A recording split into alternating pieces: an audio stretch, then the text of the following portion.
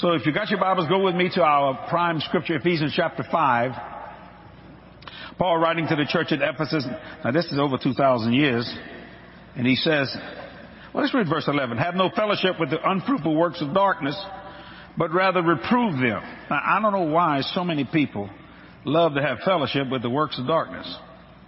It's amazing to me how many church people have that trouble. And they think they're missing something. Verse 12, for it is a shame even to speak of those things which are done of them in secret. But all things that are reproved are made manifest by the light, for whatsoever doth make manifest is light. Wherefore he saith, awake thou sleepest, and arise from the dead, and Christ shall give thee light. See then that you walk circumspectly, not as fools, but as wise, redeeming the time, because the days are evil. So we're on a time frame. Your life is on a time clock. Everything has to do with time. Everything we do. The reason why I honestly believe some ministries suffer is because people didn't do what they were supposed to do on time. And God had to get someone else to do that. Well, why wouldn't God just do it? Because He knows people need things. And He operates in a system, and He will not walk out of that system. Because He bound Himself with Psalms 89:34, my covenant will I not break. Watch this. Nor alter the thing that goes out of my lips. My daughter says, if you ever get my daddy to say something, she said, he will do it. So a lot of times I just keep my mouth shut because I know once I say something, I'm bound. But even if I said something I should not have said, because the Bible says you swear to your own hurt. You understanding that? Redeeming the time, for the time are evil. In our first session, we preached on the pricelessness of time. I want to go over that because some of you were taking notes, so you make sure you wrote these things down. I told you great opportunity must be prepared for, not just simply waited for. So many people waiting on something when you ought to be preparing for something. Opportunity does not come loudly, but it often comes suddenly and stealthily, taking you unawares. This was on the first day we preached. The real difference between people is not in their chances, but in their ability to recognize their chances. Then we close out that first session with opportunities of time lead to solemn issues of eternity. What I'm doing here determines what I'll be and what I'm going to do when I get there. Now you got to understand that. Let me explain that for a minute. What you do here has got to last for eternity. Because it will be the foundation of what you're going to do when you get there. So this is a very important part of your living, even though this life is but a vapor. But it's the foundation of what you're going to be and who you are and what you're going to do when you cross over into what we call eternity. That's the pricelessness of time. Then the second session we dealt with the waste of time, saying that the waste of time is a criminal thing. It will always involve irreparable loss. Think about that. The waste of time is a criminal thing. You had time to do something, and usually if you don't, you lose it. It will always involve irreparable loss. I told you the need of doing is pressing because the time of doing is short. That's why God said, be ye therefore doers of the word, not hearers only, deceiving yourselves. I said also grass lice prizes, or you will end up in frustration and contempt. Or in other words, you got to win sometimes.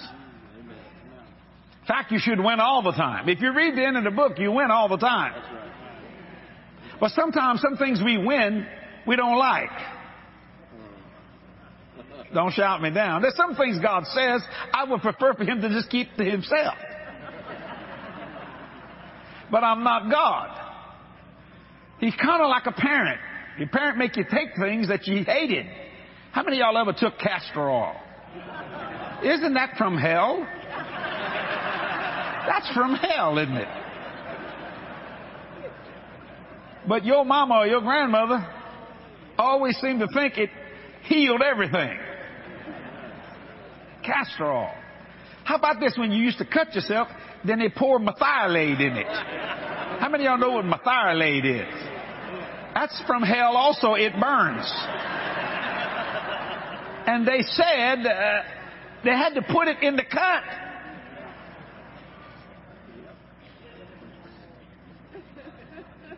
Because if it didn't burn, it wasn't doing any good. Remember that? How many of your mamas put Vicks salve up your nose? Rub your chest. People walking around you taking nose hits off your body. Remember that? How many of you had to swallow some of it? Do you know if you read the bottle, it tells you, don't swallow this. It will kill you.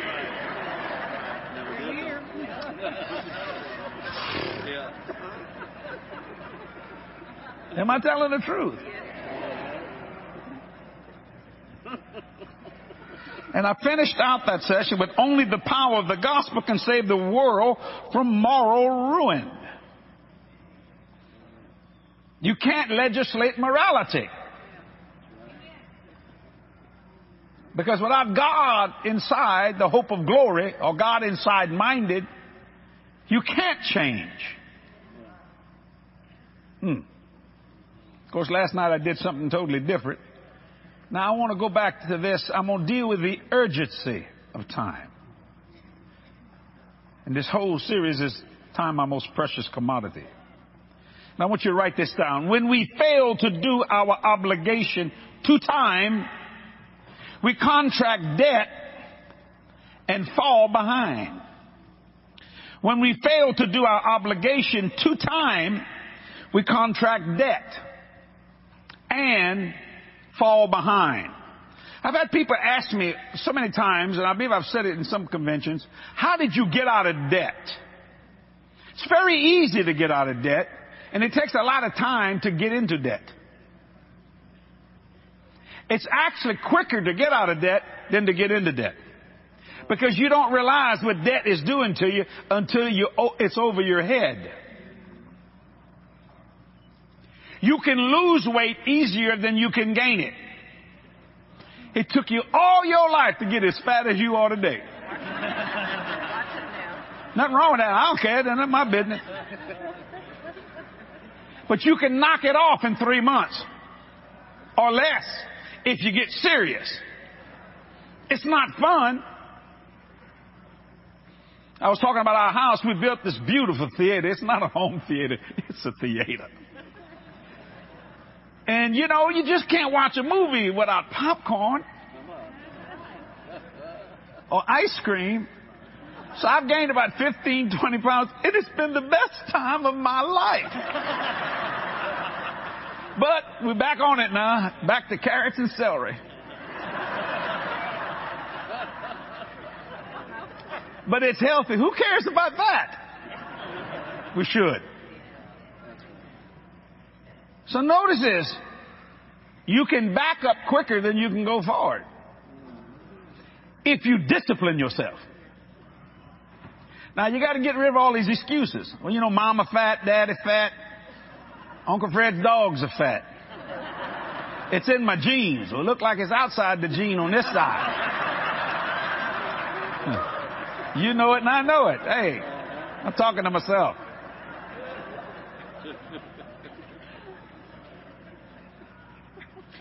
Let me say it again. When we fail to do our obligation to time, we contract debt and fall behind. So how did I get out of debt? You see, I had to help myself to get out of debt.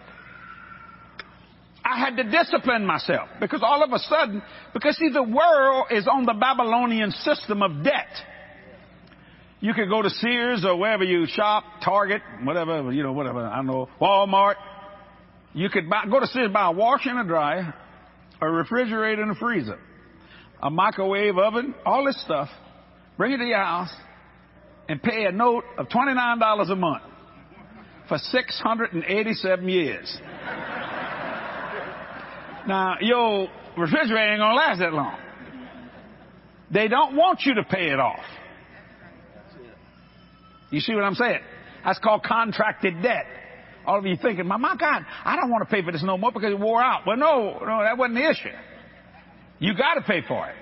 And they make the interest rate so high that you can hardly pay it off. You see what I'm saying? Now, when you understand what I'm saying here, you'll understand this. But how do I do this? Well, write this down. What you think is connected to what you do. Not too many people thinking. What you think is connected to what you do. And what you do is connected to what you'll have and what you'll become in the process. Let me say it again. What you think is connected to what you do. And what you do is connected to what you'll have and what you'll become in the process. You have to think. Because see, the urgency of time will not wait for anyone. It will not. You see, when we're always trying to defeat time. That's why everybody's having plastic surgery. There's nothing wrong with that. Hey, some people get in bad. They don't want nobody to know they had some. They already know. How? They looked at you before and after. And you look better after. I don't know why people freak out. If I had no teeth, I would get some false teeth. Why? Because I don't want my lips at the back of my throat. You see people without teeth, my Lord, it just changed. So, if you want to do some work, do some work. And if you don't want to tell nobody, they're going to know anyway. The problem is it's very hard to do it all over. You got this beautiful face, but the arms are flopping in the breeze. The neck looked like a bloodhound that you could pick up.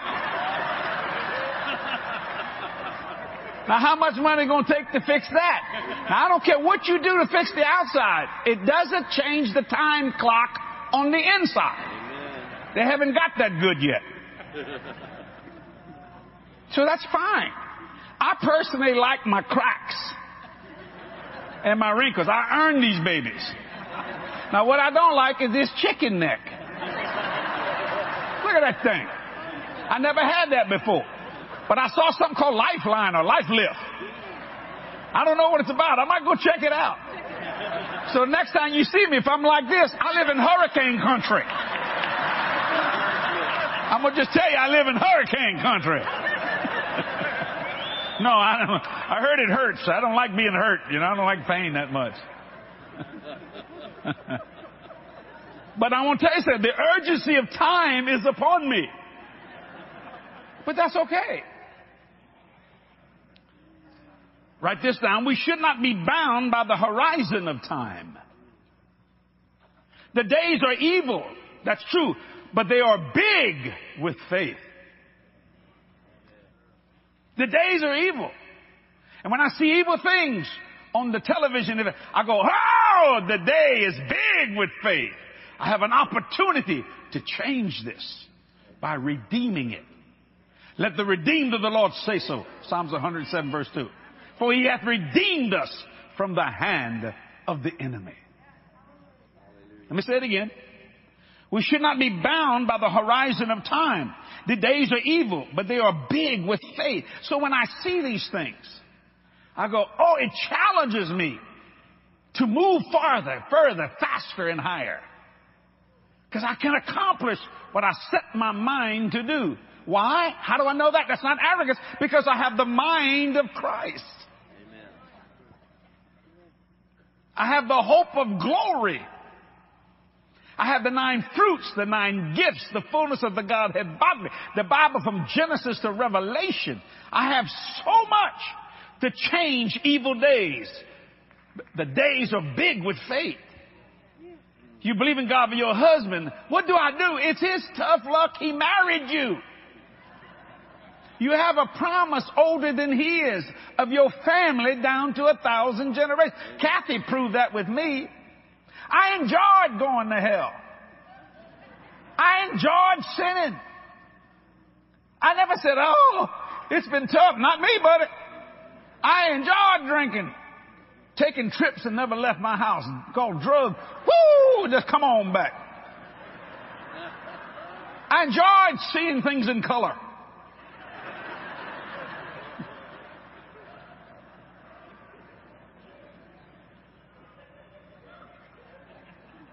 Now, you got to break through that enjoyment. And she did through the Word of God. Her and my mother. It was very hard to explain my mom. My mom was such a strong individual. I have a friend of mine who built my house, Richie Pichon. It's actually pigeon, if you want to see it in English, but Pichon, French. And his grandfather used to tell him this, and I thought, that's a perfect thing of my mama.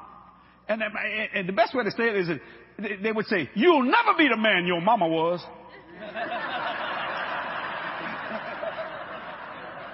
You'll never be the man your mama was. How many of y'all had a mama like that? Oh, your mama was something. Your mama controlled everything. Right? My mother controlled everything. Nobody knew what to do in the holidays, so they'd call her. Her name was Velma. They called her Vel. Vel, what we doing? Where we going? What we eating? This is what we're going to do. Follow me. You just did. So all my cousins came together. All my uncles, my aunts, all of them, you know.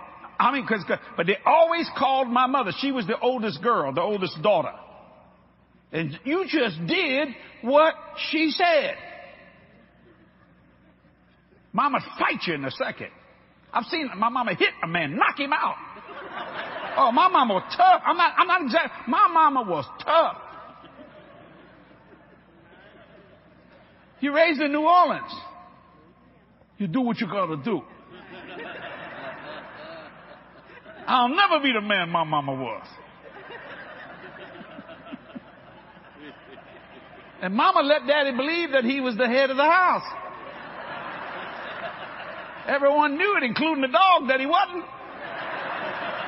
But we just didn't want to hurt his feelings.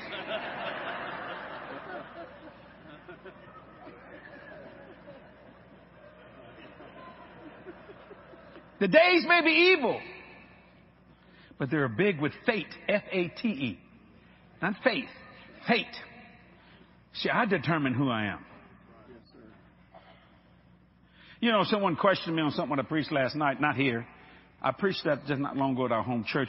I didn't have a lot of time to get into it. If you really want to know more about that, I got that at my office. I'm not trying to sell it to you. Nothing like that. I don't have it here, none of that. It's so brand new. But Mom showed me things on how to operate and function. She said, if you're waiting on somebody to help you, you're burning daylight. I think she heard that from John Wayne. Because I saw a couple of movies. He said, you're burning daylight. I said, he got that from my mama. No, I think it's the exact opposite. I think anyway, that I don't think my mother ever met John Wayne. But she used those things. And every time I came in, she said, what did you do today? Because you'll never have to do it again if you did it right. Which means is that you keep going further. She was not moved by the horizon of time. And she always asked me, what are you going to be when you grow up? What are you going to do? Well, Mama, I don't know. Now, that's a dumb thing to say. Now, you think about it. And then she come up with the religious stuff, which drove me crazy. I talked to the Lord. This is what he said, you're going to do, Mama? I ain't doing any of that. And she'd say, you stupid thing. I bought my mother a home. About the only good thing I guess I did as a sinner. I bought her cars. And I would just really razz her hard about God. I say, hey, God give you a car? Church people give you anything, Mama? No, the old sinner boy here. Me, Ma. Wah. Me. I said, God ain't give you that house. And she'd look at me and say, you stupid thing. God's using you and you don't even know it. And that was true.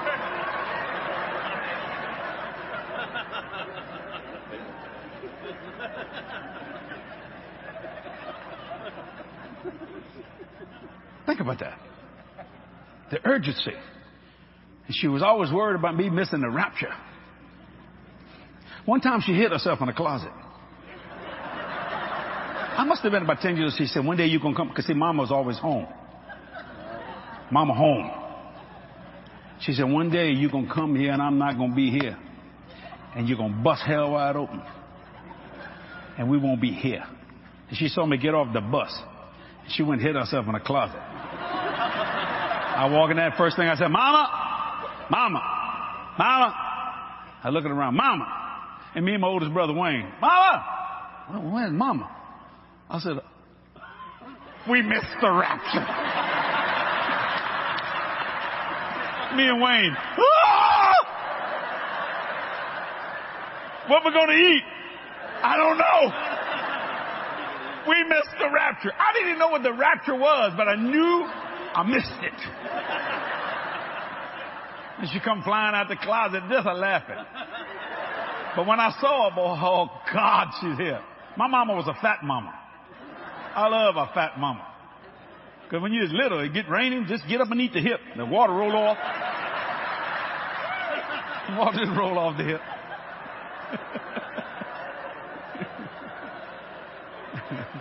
And she always wanted to whoop us. I just grab her and sink myself in that fat, and she hit herself.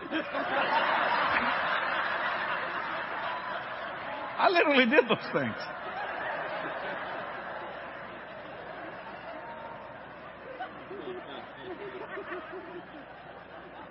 So I was able to do some things for her before she went home to be with the Lord. She had a hard time with receiving. I said, Mom, I'd like you to at least spend a little time in this house. Enjoy yourself, Mama. Let me be a blessing to you. Please. And that was hard for her because that generation worked for everything they got. There was nobody, we were poor, but there was nobody had government cheese. Nobody had, I mean, you just dug it out the ground, whatever it took. You see what I'm saying? It was a different type of thinking. And you put your kids to work. My mother took care of my own aunts when she was 9 years old. She quit school at 10 to take care of the house and cook. Can you see a 10-year-old girl doing that today? But that's just the way. I'm not saying, I'm glad it's better today. They need to get educated. Now, Mama was not educated in terms of college, but Mama could do anything. Mama could figure out anything. Now, you see what I'm saying? Because she knew there was a time factor. And she had to make sure. She said, you're going to get educated. You're going to do this. And my daddy, he didn't care what I did as long as I didn't bring him no trouble. He told my oldest brother, you want to smoke, boy? If you can buy them, you can smoke them. My brother had been smoking since he was 6 years old. My oldest brother. Am I telling the truth, Kathy? I mean, I'm 6 years old. Mama said, you don't tell it to that boy. But if he mama ain't. Isn't that sad? 6 years old. Been smoking 6 years old. And she worried about me because I got myself into things I should not have got into. Because I sure didn't see anybody in the church that I wanted to emulate. Because they all pull as a church rat, like I said. They're all mad at each other. They're always talking about getting something and never getting it. You know what impressed me? The streets. New Orleans. Big cars. Flashy women. Diamonds. The mob. I was raised, brother. I was born in Algiers with the Sicilians. You do what you got to do. We take care of our own problems. Somebody mess with us.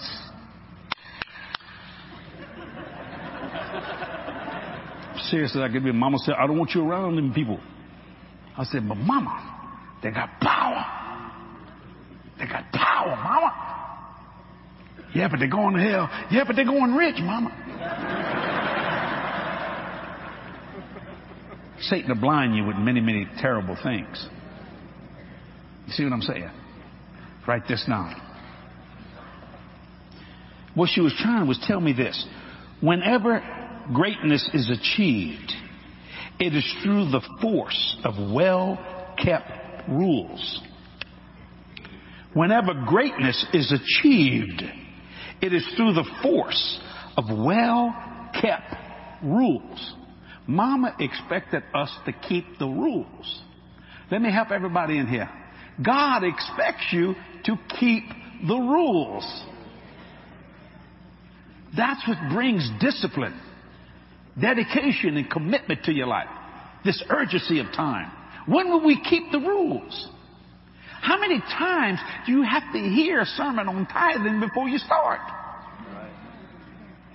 How many times does somebody have to tell you to love your neighbor? How many times? When will we start to keep the rules? Let me say it again. Wherever greatness is achieved, It is through the force of well-kept rules. See, that way you don't contract debt. Now, how do I got out of debt? Some of you heard me say this. I thought, there's no way I can get out of debt. But how do you buy a house cash? How do you buy a car cash? I mean, you know, it's the Babylonian system. You go to a bank or to a financial institution, you borrow money. You understand? I realized I did not have anything that I didn't have a note on. So me and Kathy went to Sears, and I bought a $119 coffee table. This is years and years ago. And people would come to my house. I said, I want to show you a debt-free coffee table. I got a mortgage on everything else. Are you sitting on a couch that, bless God, they could pick up tomorrow if I don't pay the note. But that coffee table is staying there forever. Come put your hand on my debt-free coffee table. It sounded so stupid, but I had to have a point of contact.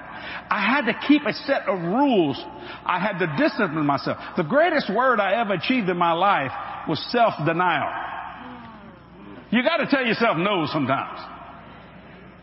It helped me to achieve, to keep rules and regulations and things. And I found out all of a sudden all my furniture was paid for in our house, our little house we had. Now, so people come and say, touching it, you can't find nothing inside this house that does not have, it don't have no debt on it. But I had to start with a point of contact, see. Because the urgency of time was on me. Because if I don't make that note, that interest rate still keeps kicking. It's every day. If you got a card in your pocket and you got something on it, on your MasterCard or whatever, your Visa, whatever, it's ticking right now. Do you understand? Right now you're being charged. You may not see it till the end of the month, but they're doing it on a daily basis. You see what I'm saying? Now they keep very well kept rules of charging you. When will we start using our power to keep these rules? And I'll never forget when I walked outside the house and looked at that car. I didn't know how, but I said, in the name of Jesus, one day I will pay you off very soon. I said, I'm going to set the time factor. And you know, brother, within a matter of months, my car was paid off. Now I had all my furniture paid off and my car. And I'll never forget the great day when I turned and looked at that house. Now that was the unbelievable. But I thought, if the rules will work for a $119 coffee table, then the rules are gonna, and the rules work for that car I had out there, then the rules are gonna work for this house. It wasn't a big house, 910 square foot. Remember that one, Kathy? I mean, it was a small little house, but it was big to us. Oh, you know why I bought that? Because I thought to be a Christian, you had to be poor. And I thought, well, I've been poor before, so I'll just be poor. Gave my money away, done everything. I'm going to be poor. But every time I read the Bible, it came against everything I ever heard of. I thought, they told me don't read the Bible. Well, man, they did me a disservice. So we began to search the Scripture. And I still keep these rules and regulations. Let me say it again. Wherever greatness is achieved, it is through the force of well-kept rules. I disciplined myself and got out of debt. Been out of debt so long, I don't even know what the word debt means. And I don't mean that pridefully. You can do this, but you got to start today. Because the urgency of time is on you. Remember, they're charging you right now. Now, you know what I like to think about? I'm charging the bank right now. I have reversed the system. Look at me. I am making money right now. Oh, Jesus. Right now. And I set the rate, not them. I am doing that right now. It feels wonderful when money's working for you instead of you working for it. Now, when Kathy goes to shop and if she puts something on her card or whatever, there's no interest ever paid. Just pay it off. You know, we do it for record keeping and things of that nature. You pay within, 30 days or 20 days? I don't know. I have no idea. I had a check given to me one time. We have a box in our ministry. And there was a check in there. I thought, I pulled it out. I freaked out. I said, what's this check? I don't have a check. Who gave me a check? And Kathy said, don't put that in his box. He don't even know. He don't even know what he makes. I'll take the check. Just put it in my box. And she did. And that's fine with me. I like it. That's the blessing of God. We just celebrated our 42nd anniversary. Me and Kathy. It was a good time. I told her, I said, you know, it's 42 years, a long time. That's a generation of Israel. 40 years, a generation of Israel. 42 years. And she said, what's the matter? I said, no, don't take that wrong. You know how women are. They're like cats, man. The fur gonna come up real quick, you know. I said, no. I said, it seems like it's been about 10 years.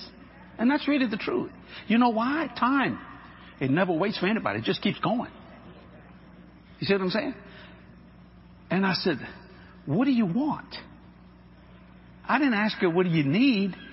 She don't have no needs. I said, what do you want? Oh, I don't know. Oh, okay. I said, well, whatever. You know, I like to buy something, but I don't know. You know, I don't like to buy something that she don't like. You know what I'm saying? Because sometimes our tastes are different. But most of the time, it's pretty on center. Well, I didn't find out what I bought for her till yesterday. Gloria, I found out yesterday what I bought for her. I mean, and let me just say, Brother Copeland and Sister Copeland, they treat us as speakers so kind. We have these phenomenal rooms. It's just nice. I mean, in fact, when he called me yesterday, I was talking to Brother Copeland on the phone. I said, I just want to say thank you for treating us so nice. And I said, George and Terry sent us this basket with all kinds of stuff. Ain't nothing healthy in it. It's wonderful. Thank you, George. I appreciate that. I didn't see a carrot in there. Or a piece of celery. It was so nice. They had an apple. Yeah. We didn't even touch the apples.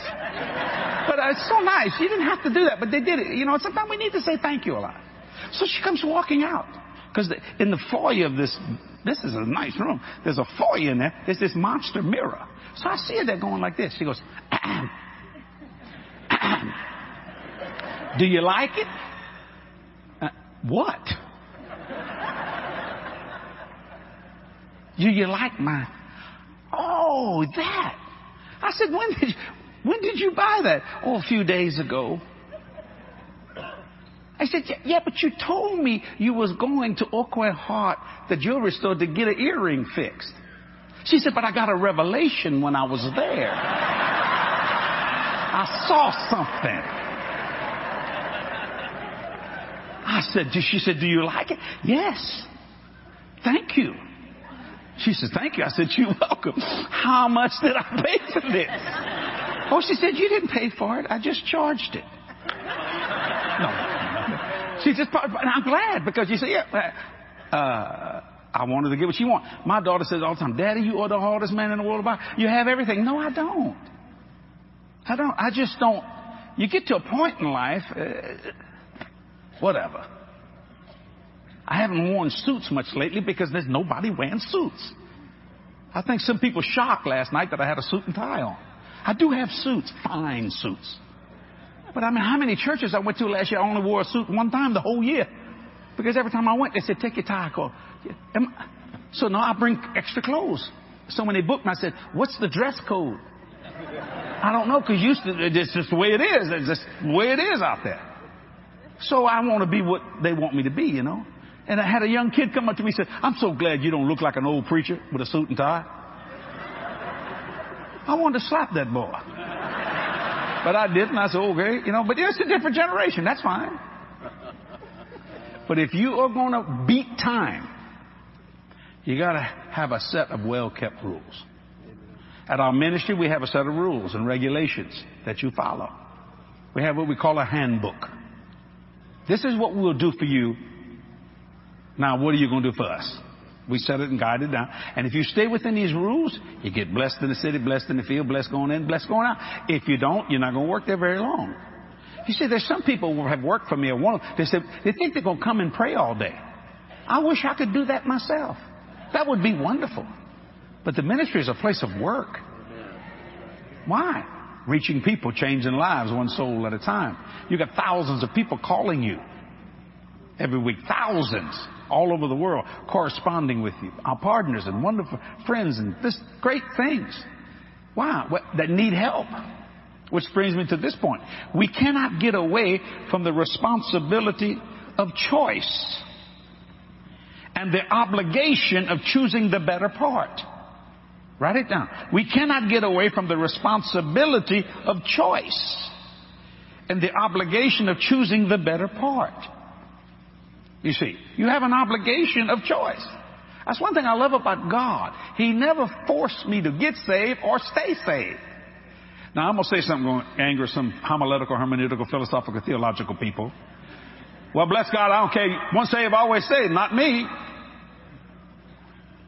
I understand who can separate me from the love of God. Hey, I am a doctor of divinity. I can talk to you on a theological term. But you see, God made me free. I have a choice. If I can walk in, I can walk out. Now, I'd be stupid if I'd walk out. But He has not bound me, ready for this, to His love. He's given it to me freely, fully, fearlessly, faithfully. But it's up to me to keep that.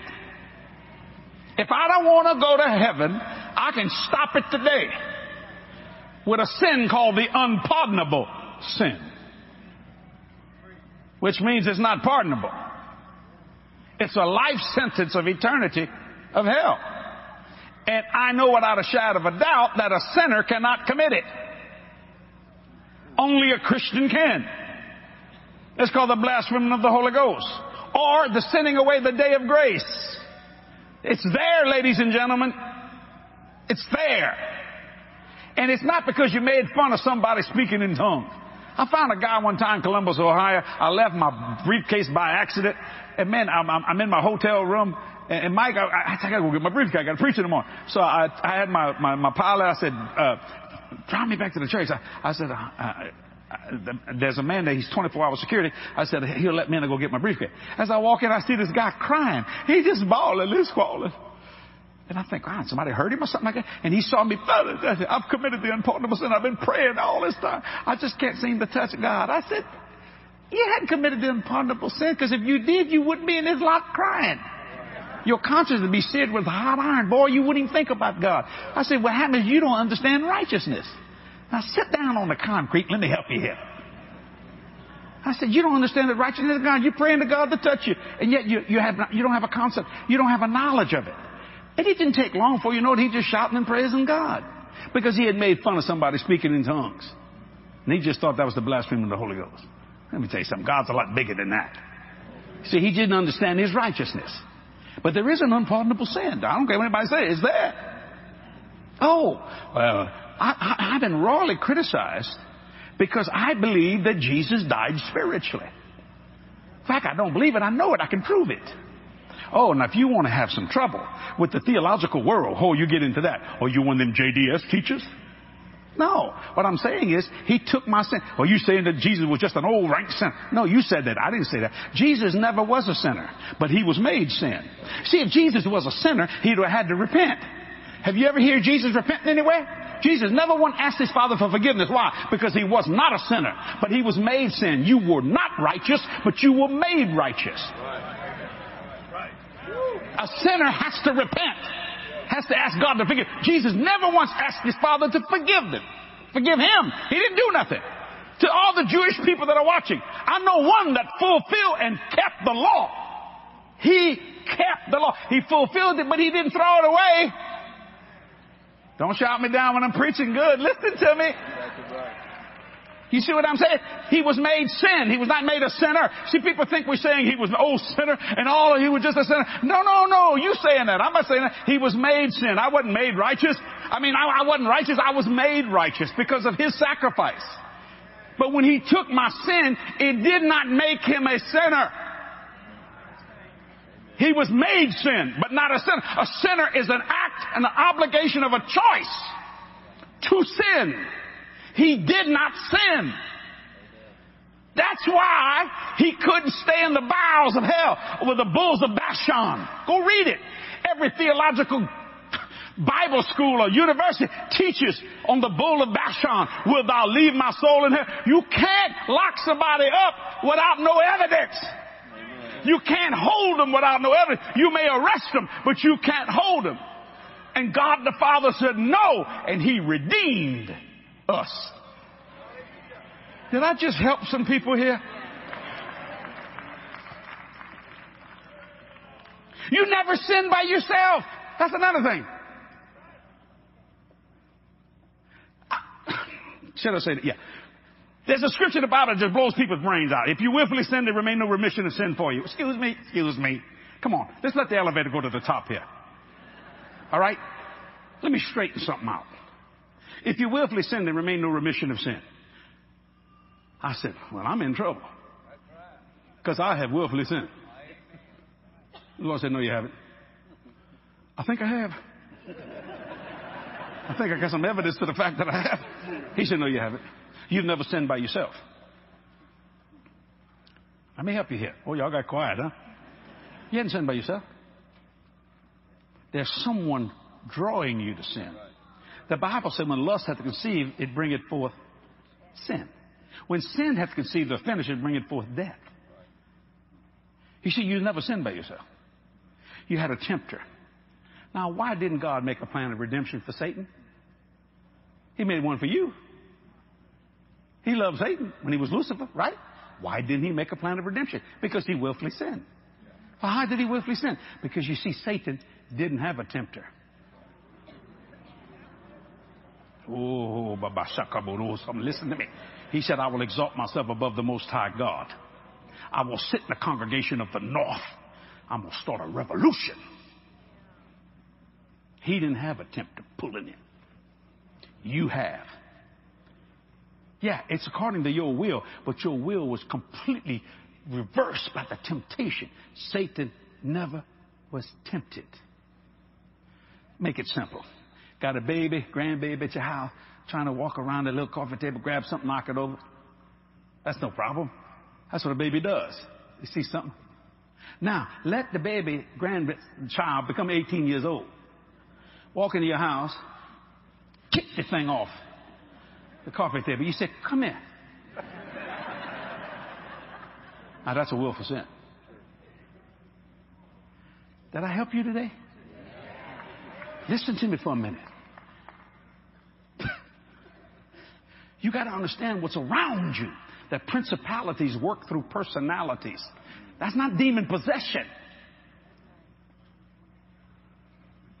Somebody fly off the handle. Oh, the demon possession. No, that's a principality working through a personality. Sister so-and-so is a devil. No, she ain't a devil. She was a devil. She killed you. He's a serial killer. You get around a serial killer, you are going to die. That's his nature. Now, that's possession. I promise you this. You watch any program about serial killers and look into their eyes. Every one of them have the same exact look because it's the exact same demon. You cannot get away from the responsibility of choice and the obligation of choosing the better part. So I chose to be made righteous. So I have no sin against me. He doesn't remember anything against me at all. But I had to make that choice. But if I want to reverse it, oh, now I'm getting the theology here. Oh, I can. I'd be stupid if I did. But that's exactly what Satan did. Oh, Lucifer, who became Satan. What caused that to happen? Power. He wanted power. You must be superior to power instead of driven by it. Watch the little, how do I say this? The beginnings of problems with power is the word called preeminence. That you just got to have the attention. You're down on a very dangerous path. Preeminence will make you become, and it's the right word, intoxicated. Toxicated. And grabs you. But if you redeem the time because of your obligation of choice and choose the better part, you'll not do those things. When I was young, when I was a small boy, raised very poor, I wanted money. We didn't have any. Because I saw all these people with money. Then I got to thinking, what am I willing to do for money? Kill somebody? As long as I don't know them, why should I worry about it? It's called business. It ain't personal, just business.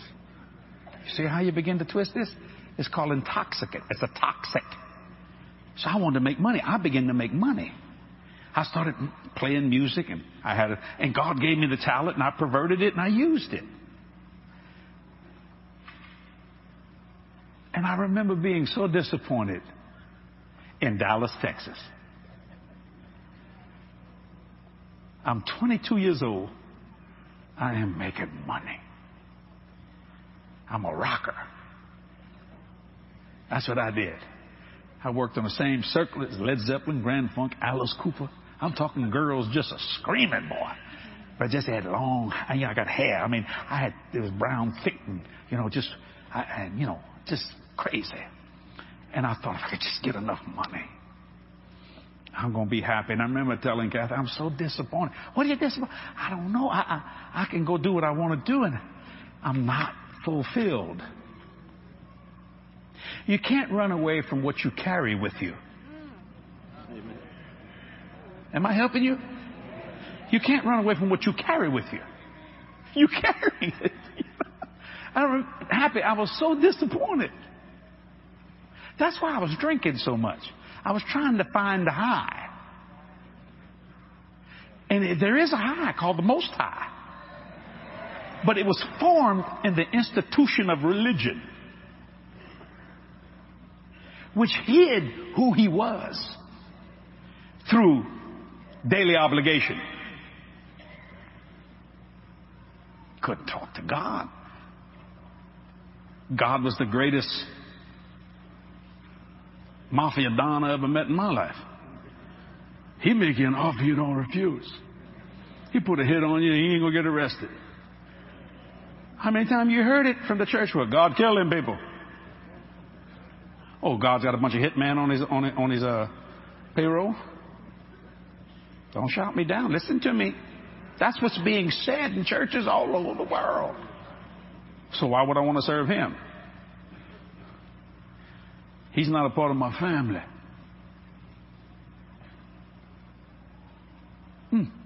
Everybody was lying in church. The only one who was telling the truth was the devil. The devil said, I'll kill you. They were saying God was killing and blaming.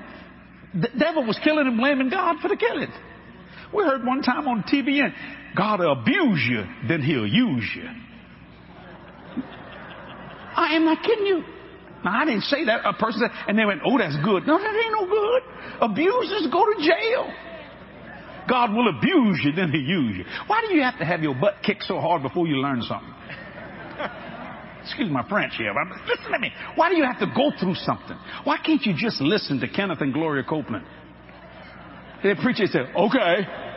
It's like my brother-in-law went to a doctor. It's so fun. Talk about a smart man.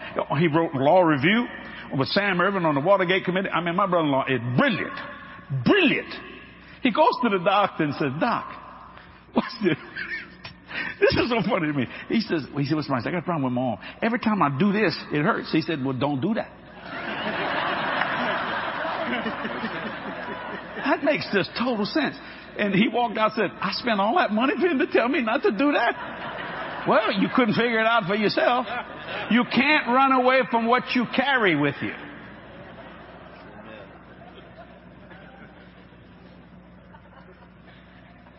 The urgency of time. You got to remember that Satan is using time to do everything. Here we go. You know, as you get older, things begin to shut down.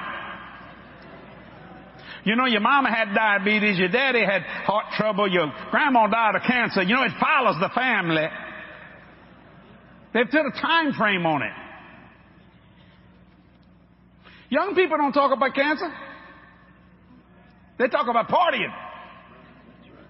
Until you have a child that has cancer. When are we going to shut this devil down? How many children will he kill? Thank God for St. Jude's Hospital. At least they're fighting him with everything they can in the natural. Thank God for that. So if we could put spiritual with it, wouldn't that be wonderful? You see, it's the urgency of time. Let me say it again. We cannot get away from the responsibility of choice and the obligation of choosing the better. I heard people say, well, I'll just tell it like it is. Oh, you do. Listen to this. People that tell it like it is end up living exactly as they tell it. Their faith is working. It's just taking them in the wrong direction. When I got born again, I'm going to close with it. I did stupid things. I didn't know that money was evil, but then I couldn't figure out. I would go to work, Mike, and I'd think, well, how come I'm working for something evil? Why do I get mad if they don't give me some evil more money? I don't understand that. But I remember the day that the light turned on. I think I'm going to read this Bible for myself. And I heard this, well, you're not going to understand it. Well, that's calling me stupid. Maybe I can understand it. I did listen to the teachers. I learned how to read. I learned how to assimilate things. Now, Kathy don't like me to fix things because I can't fix nothing. She said, you fixed the toilet the other day and it flushed and the light went on. I try. I'm not good at that. So we have people that do those things. She said, I have a problem with my toilet handle. This is a gold toilet handle. I said, okay, I'll fix that thing. She said, it ain't working, Jesse. I said, well, let's just go buy a new one. No, all it takes is a plumber. Yes, but I got an Allen wrench. You don't even know who Allen is, Jesse. Keep your hand off my toilet. Well, I want to try to fix something.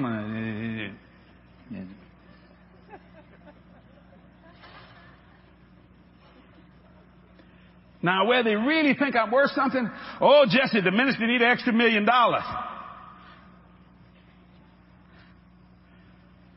What are you going to do? Oh.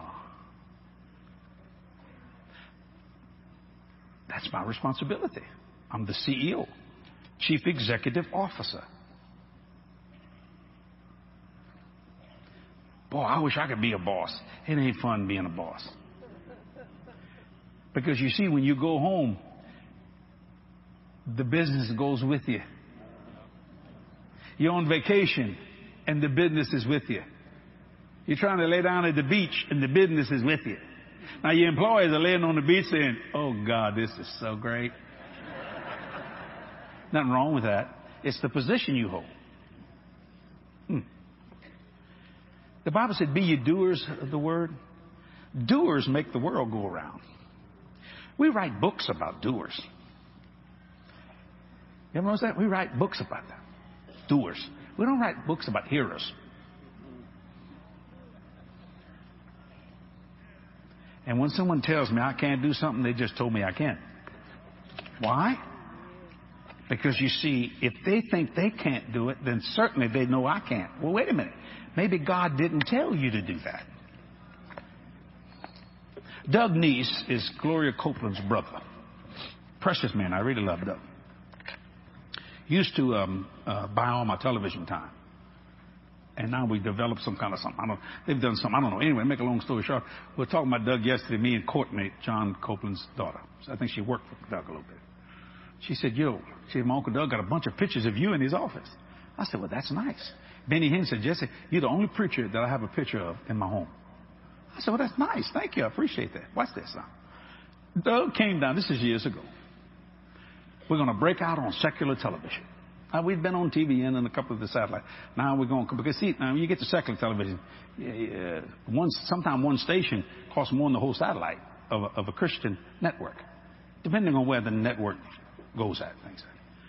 So we asked Doug for some information because he knows how to do that. So we come down and we sit in our boardroom and Doug says, well, how many stations do you like to start out with? This is many years ago. I said, well, let's start out with ABC, CBS, NBC, and Fox. Okay, how many stations would you like? I said, let's start with 20. Now, you got to understand, some stations are $50,000 a week times 52.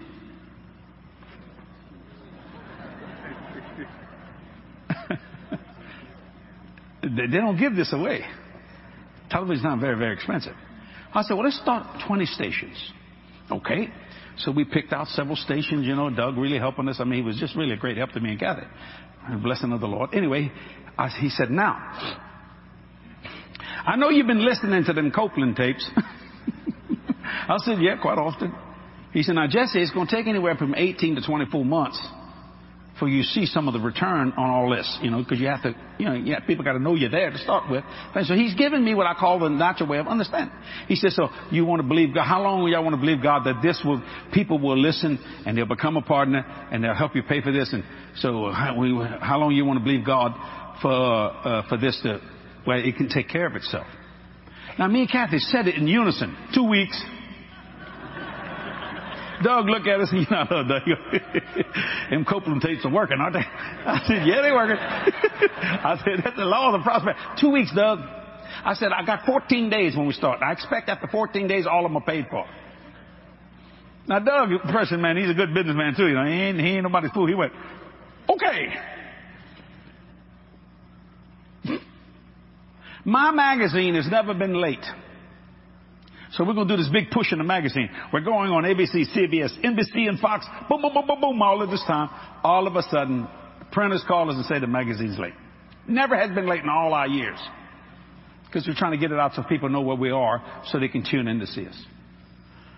It was late almost a week. So we started. But we didn't change what we said. 2 weeks. So we lost about 6 days, not quite 7. Finally, the magazine came out and hit people's homes. And the reason why we knew that because many people called and said, hey, I got your magazine, so you're going to be on tomorrow. Now, you got to remember, it was on the week before. They didn't even know we were there. So actually, if you add 14, they take 6 from 14 is what? 8. So we actually had 8 days for our prophetic utterance to come to pass. But isn't prophecy history wrote in advance? Yes. What are you prophesying today? Urgency of time. Because it's history wrote in advance. So me and Kathy said, well, praise God, we're going to have this thing paid by next Sunday. Do you know, 8 days later, when we walked in, that was 8 days, the 8th day turned out to Stephen to be a Sunday, so we came to work on Monday. Monday, when we went to the office, received our mail, we had paid for all 20 stations. Wait, don't crawl. For a year. Now you can clap. So, to Gloria and Kenneth, those tapes worked. But we believed them. Yeah, I got your address. It worked. Doug calls us and he goes, well, how we doing? I said, Doug, it's paid for you. My God. Wow, man. I said, did you believe it? He went, yeah. He said, I'm writing a check right now. Bless God to you. And now the guy that I'm supposed to pay, which he deserves to be paid because that's his work, writes me a check to the ministry. That's pretty good, isn't it? Now, Doug told me this later on. People heard about that because I said it. They called Doug and said, no, I want to be on them same stations that Jesse's on. Because that's a money-making station there, buddy. I ain't going to have to fight it. And Doug said, let me tell you something. You better make sure God told you to do this. And everyone that bought that time busted. Because they thought, if they see him, they'll see me. They didn't realize that God was involved in this. It wasn't that people like me better than they like them. That ain't got a thing to do with it. But I heard the voice of the Lord, and the urgency of time was upon me. You see what I'm saying? Until to this day, we have not struggled on anything whatsoever at all at Jesse Duplantis Ministries because of our faithful partners. But we do what we say. Amen. I had a guy call me the other day. Called my office and says, I want to give you a big bunch of money, but I don't want to go into aviation. I said, what other ministers you called and said that to? He mentioned several of them. Can you tell me without a shadow of a doubt they won't go to aviation? I said, yeah, designated. I said, aviation don't need your money. Well, I heard you believing for another plane. I said, well, they certainly ain't coming from you. And I wouldn't believe for another plane. I have a plane. I don't never have to buy another plane. I got a Falcon 50, which is the competitor to the Citation, and we can fly anywhere in the world just like it. But you know what the Lord told me? I'm sitting there going good. He says, you going to let your faith stagnate? Time, Jesse. Time. Come on, Jesse. But I don't need it. Did I say anything about need? Well, no. He said, so you're going to let your faith stagnate. But Lord, I didn't think I was letting my faith stagnate. Time, Jesse. Time. Did I say go to the world and preach the gospel to every creature? I said, well, Lord, the only thing I can do is get something bigger. He said, what's wrong with that? Nothing. I just never thought of it. He said, you might want to bring some people with you. How many you'd like to go? I never thought of that, Dan. I said, but I'm trying to argue with God. He said, time. Come on. You going to let it stagnate? I said, I'm sorry, Jesus. Forgive me. You see, you got to be careful on this thing. That when everything's met, you don't just sit on your laurels. There's a world dying and going to hell. And it must be preached the gospel.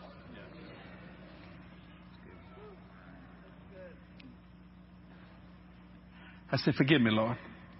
Since we're talking, I said, I know what to do. So I went to the FAA and bought me another number. They said, what number you want? I said, I want N7 Juliet Delta. They call it JD. Everything is a thing. Like if it's Victor Charlie, if it's VC, they don't say whatever you say. They use these terminologies. And I bought it. I said, now what would fit with 7 Juliet Delta? Falcon 7 Juliet Delta, which is the equivalent to the new Gulfstream 550 or 650. I mean, it's just up there. How much money is it? I don't care. I'm not paying for it. He didn't ask me to pay for it. He asked me to believe for it. See, that's the problem with some of you preachers. You're trying to figure out how to pay this thing when he's asking you to believe for it. Urgency of time. He ain't just asking you to believe for it. So you mention it. I'm believing this. So we're believing God that we're going to fly one day to this Southwest Believers Convention in a Falcon 7. Ooh, Lord Jesus. Now they're mad at me now, brother. The secular media is mad at me. I tell you what I do. But it don't make no difference. I'm going to fly over their head.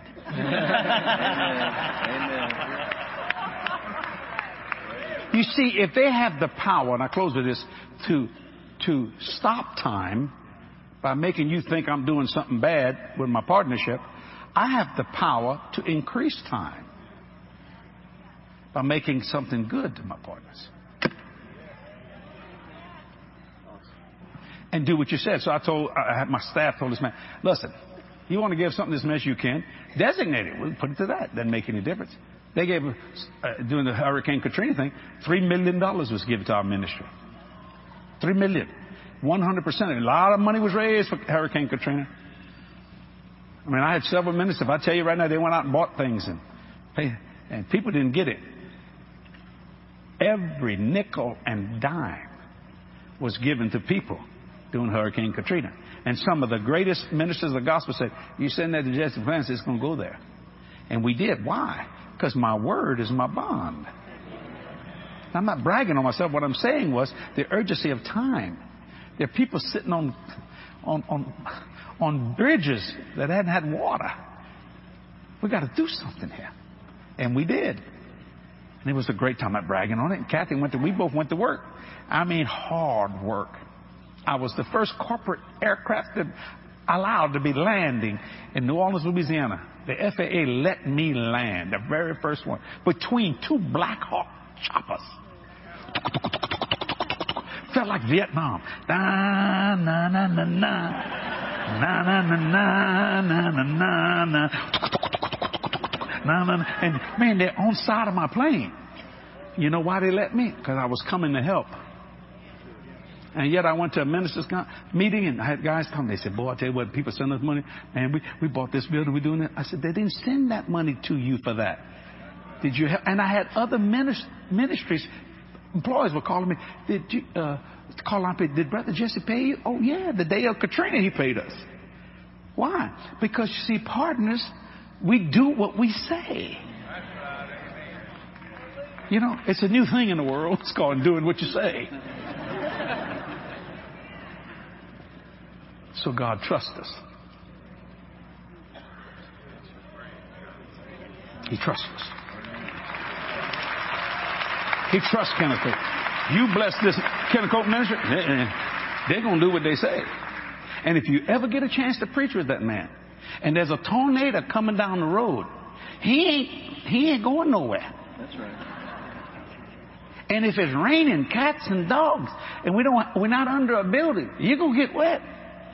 And if all the lights go out, he's going to put a flashlight in your hand so you can read your Bible and preach to people. He don't quit. Gloria was preaching in Florida with a tornado ripped the roof off. You think it stops Gloria? Now everyone turn to Ephesians. Gotta get the woman out the building, man. I mean, tell you, people are flying down the hallway. Oh, there's Gloria. What's the word say? Now that's integrity. Why? Because there was a time frame on that meeting, Gloria, and you was going to accomplish what God called you to do. But there's a tornado. I know. Next. That's the obligation of choice. That's choosing the better part. Did you enjoy it this morning? Now,